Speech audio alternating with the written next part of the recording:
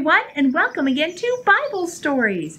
Now, our story for today is actually one that Pastor Casey touched on last week, if you were paying attention. It's from the book of Acts, chapter 4. Now, Pastor Casey, we did have this one planned ahead of time, but I think it's great timing, right? Anyways, this is a story about when Peter and John were taken before the Sanhedrin for healing a man in Jesus' name. And the Sanhedrin were pretty mad about it. Let's go see what happens. What are we going to do about the prisoners from last night? I don't know. It's obvious they did a miracle, and half of like all Jerusalem knows about it. I know. We got to get them out of here as soon as possible and get this quiet. Let's put them on trial. Right now. Right in front of the whole Sanhedrin. We're all here anyways. Guard!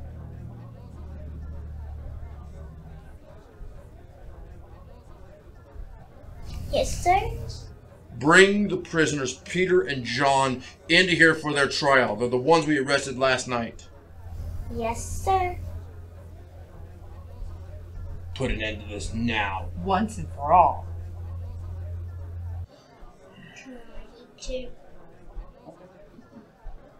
Thank you, guard. Take your post.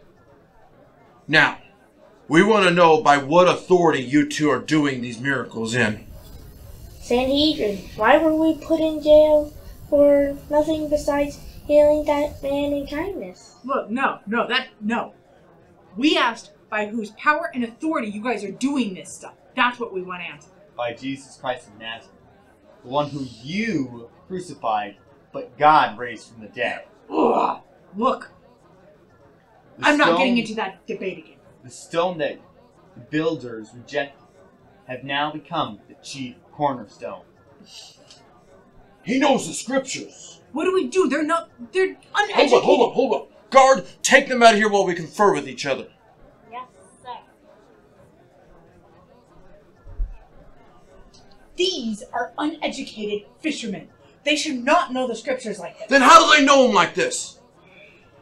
They know him almost as good as we do. They were with that Jesus for 3-4 years. He was kind of a rabbi to the people. What should we do? I don't know. I know. We got to get this out of here as soon as possible. We got to get people quiet because everybody knows about it. And if we kill him now, Everybody it's going to knows. cause a riot. And Yes. Rome will come after us again. Again. I know what we need to do. What? We should just threaten them never to preach in the name of Jesus again. Okay. We will tell them if they do, we'll stone them, scourge them, or worse, kill them. Stoning would be killing, but yeah. Okay. Let's do that. Let's do that. Guard, return. All right. We've come to a decision. Guard, take your post.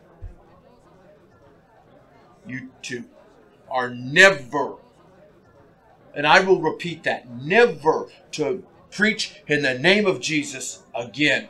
Or else you will be killed or scourged.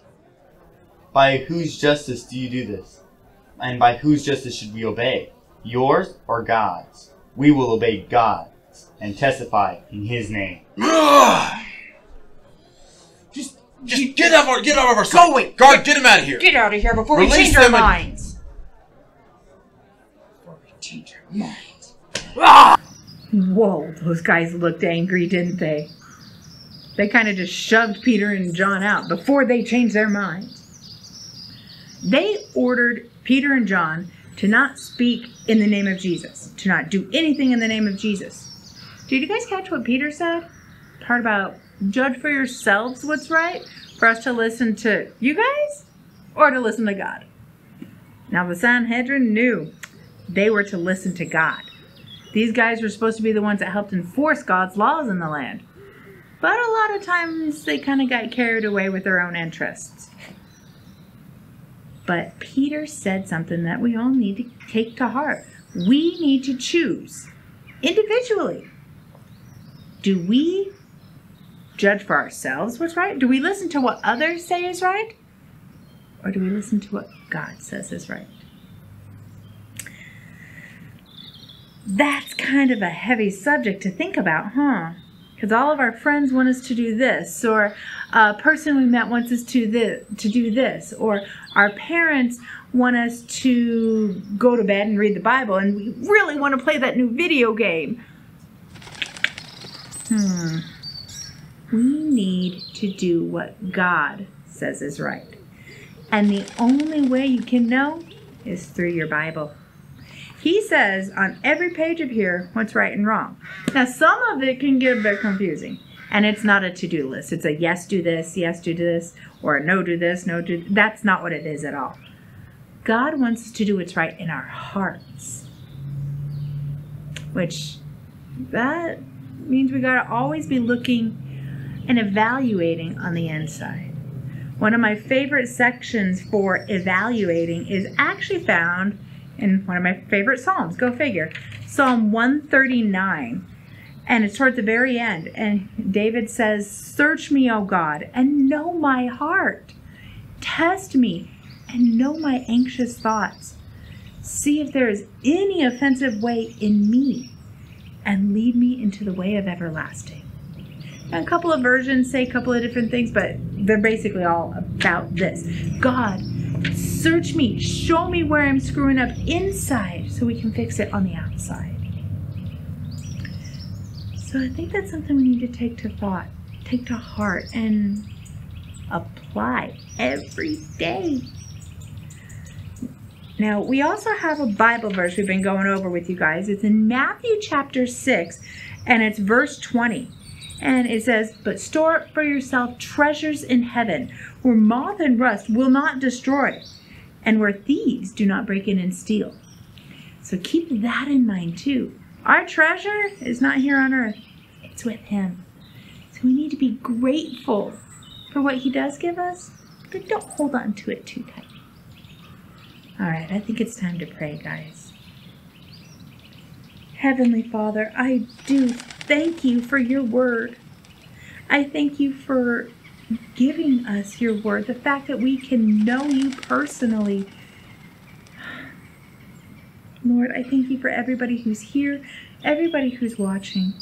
And I pray that each of them will learn as much from this lesson today as I did. Help us to search our hearts, show us where we're messing up, and then help us to change it so that we're more aligned with You, not with people. Thank You for loving us so very much. It's in Jesus' name I pray. Amen. All right, everybody. I'll see you next time. Bye!